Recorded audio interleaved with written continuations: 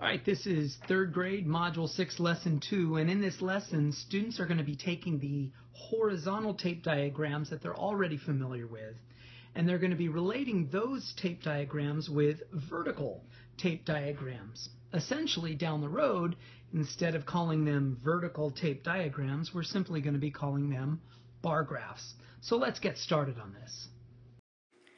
I'm getting a little creative in terms of trying to fit everything onto one screen, but we're starting right here.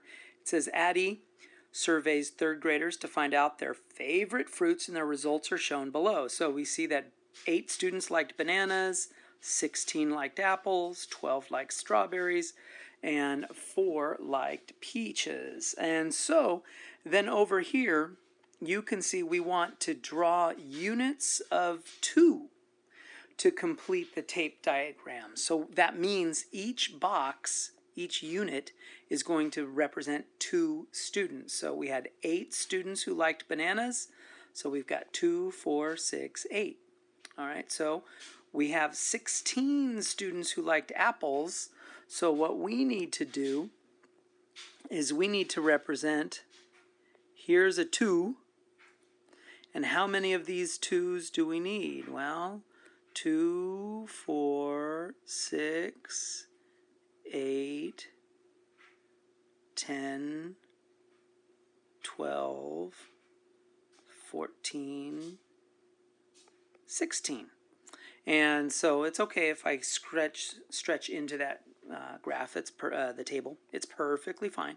So there we go. There's the apples. And then we see that 12 students liked strawberry. So we're going to represent strawberry. So that's going to be, here's a 2. And then 4, 6, 8, 10, 12 students like strawberries. And then lastly, we have 4 students who liked peaches. Actually, I love peaches. So anyway, we're going to draw those 4 students. So that's going to be 2 and 4. There you go. Now the idea is, how are we going to relate these horizontal tape diagrams to what a vertical tape diagram would look like? And now first thing I'm going to do is I'm going to kind of add in the banana right here. All right.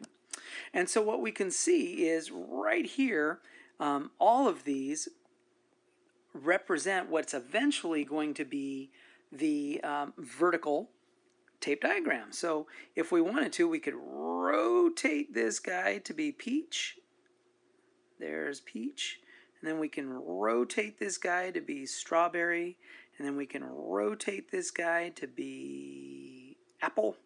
And then we can rotate this guy to be banana. And there we have our vertical tape diagram. So the idea is, once you've got them horizontal, you can just stack them up like this, and now you've got your vertical. And of course, parents and teachers, we would start to call this a bar graph.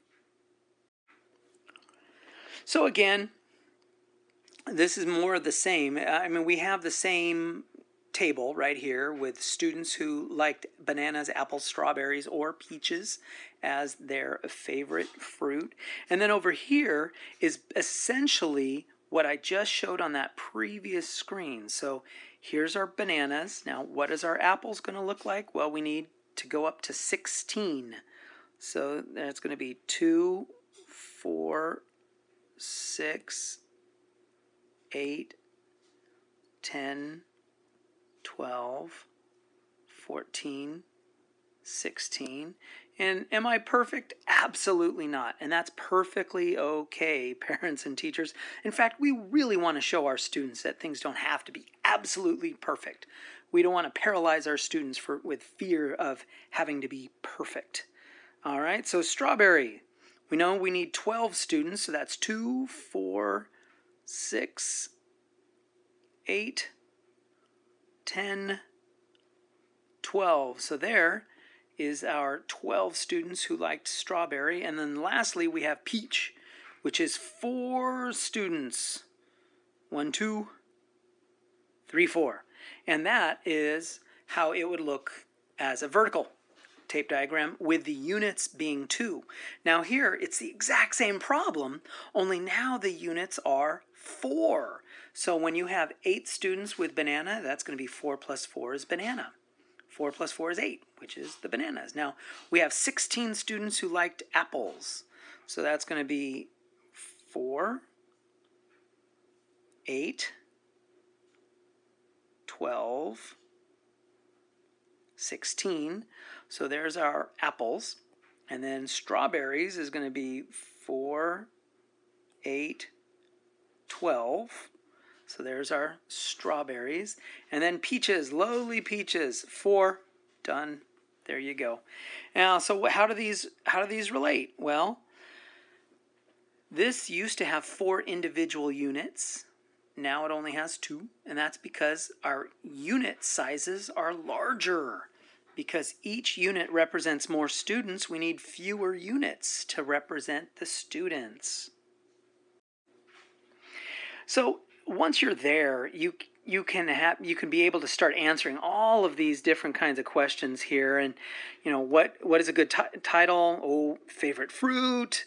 Compare the number of units used. Well, the number of units got lowered because the unit size themselves got bigger. Write a multiplication sentence to show the total number of votes for strawberries in the vertical tape diagram.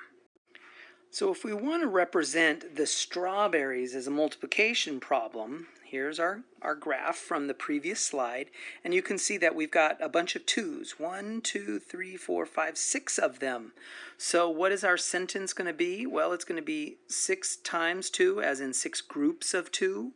Or we could say 2 times 6, and in both cases, the answer is 12.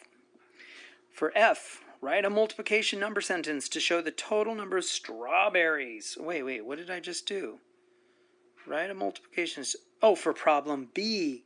Well, in problem B, we had the strawberries look like this. It went 4, 4, and 4 as our strawberries, all right? So what would our multiplication sentence be for that? It would be either 3 times 4, which is 12 students, or we can say 4 times 3, which is still 12 students. So both of those, either of those, would work. And that wraps up 3rd grade, Module 6, Lesson 2, connecting the horizontal tape diagrams with the vertical tape diagrams. Ultimately, we're going to be calling those bar graphs.